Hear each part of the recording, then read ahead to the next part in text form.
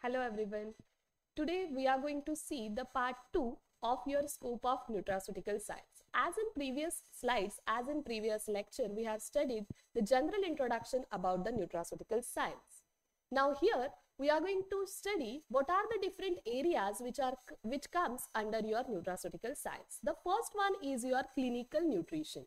Now, what do you mean by clinical nutrition? This basically focus on the relationship between the nutrition and the health of a particular individual, which involves assessing as well as optimizing the nutritional status to prevent as well as to manage the health conditions, which develops the personalized dietary plans for the individuals which are based on their specific health needs. The second one is your nutrigenomics and your nutrigenetics. Now, first we'll see what do you mean by nutrigenomics. Nutrigenomics basically examines how your nutrients interact with the genes and how it influences the gene expression. That is nothing but what? That means your nutrigenomics. The second important part is your nutrigenetics. Now, in case of your nutrigenetics, which actually considers the study of a particular individual, that how the genetic variations affect the responses of the nutrients, which will provide an insight into the personalized nutrition based on the individual's genetic makeup. You might have heard about personalized meal plan, personalized diet plan, which is based on these particular concepts. The last is nothing but what? This is your regulatory affairs. Now, which basically involves the navigation as well as ensuring the compliances with the regulations which are related to the nutraceutical products, which addresses the aspect of your product safety, labeling as well as marketing of your product, which plays a very crucial role in maintaining the quality standards and ensuring the consumer safety in the nutraceutical industry. Now, we are going to see what are the research and the development in the nutraceutical science. The first point is nothing but what? Your biomodulation. Now, biomodulation means what? Which basically deals with your prebiotic as well as your probiotic, which investigate the influence of the nutraceuticals on the gut normal microflora, which impact on the overall health of a particular individual. Here, we are going to understand how the specific compounds affect the balance of the gut bacteria and which will contribute to the various health outcomes. The second is your personalized nutrition and nutrigenomics. As we have seen before, by using this, exploring how your genetic variations influence the responses to a particular nutrients. By considering all these conditions, based upon that, an individual genetics makeups more personalized diet plan and more health effective outcomes we will be able to apply. Next is your natural compounds and your plant-based therapies. Now, here we are going to see about your Ayurvedas. In Ayurveda, many different types of plants which are medicinally important which are used. With that, it can also incorporate certain products which enhances the natural immunity of the person. Here, in this particular area of research, identification as well as the study of those bioactive compounds which are plant-based and which you can incorporate into your food, which will enhance the potential health benefits, which uncovers the new compounds for the disease prevention and the management as well as the developing natural alternatives to your synthetic pharmaceuticals. So, it will also play a very important role in the replacement of your synthetic medicines with the natural source which is available.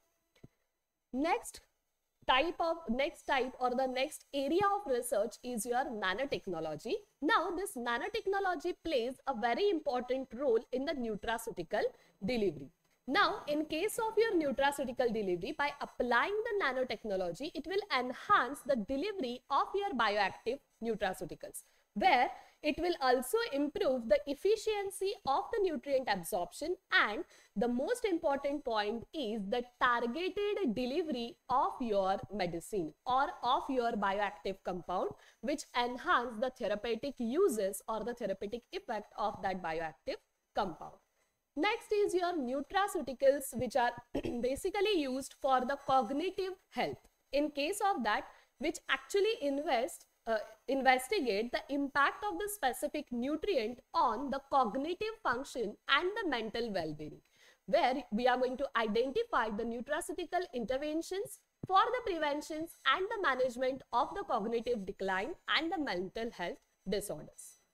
Next is your functional food and aging, where we are going to develop the foods which are enriched with the nutrients to address the age-related health issues. Means by consuming certain type of food, we can cure these particular type of health issues, which creating the nutritional strategies to support the healthy aging and enhances the quality of life in the elderly population.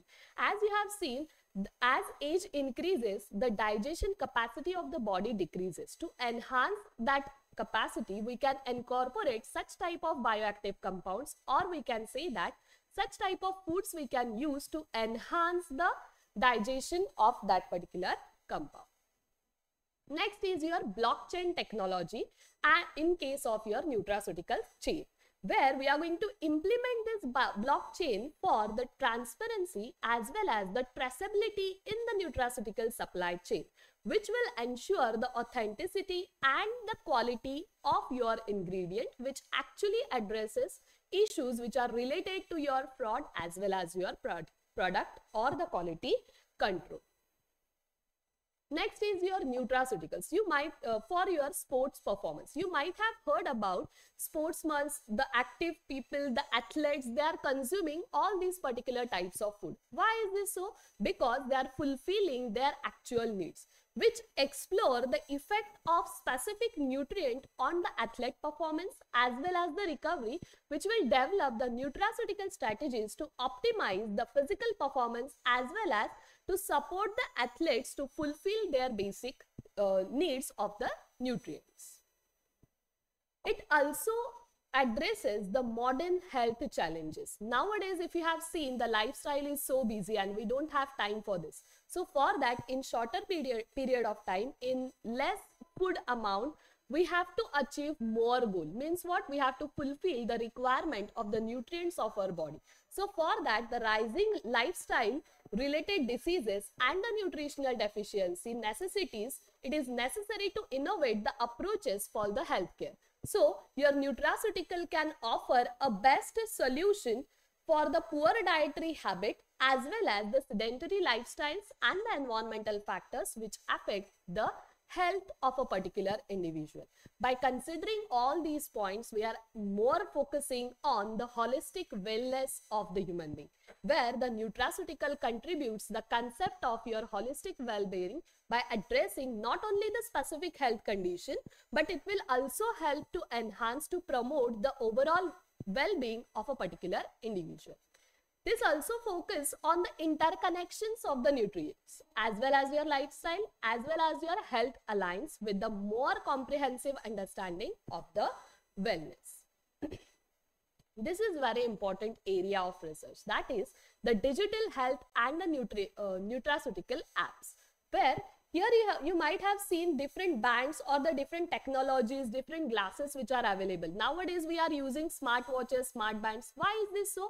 Because they are helping us to track our health. Yes. So in case of that, the integrated technology approach, where we can use the mobile applications for the personalized nutrient guidance, and also it is necessary to develop the user-friendly tools for the personalized dietary recommendations and tracking, enhancing and adherence to the nutraceutical inventions.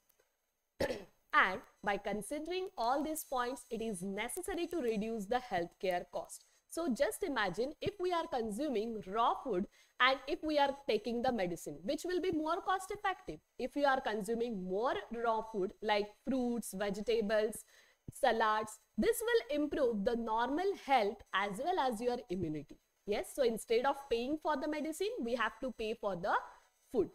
So investigating the preventive and the nutritional interventions can potentially reduce the economic burden on the healthcare system by addressing the health issues on the need for the expensive medical treatment as well as the interventions may decreases.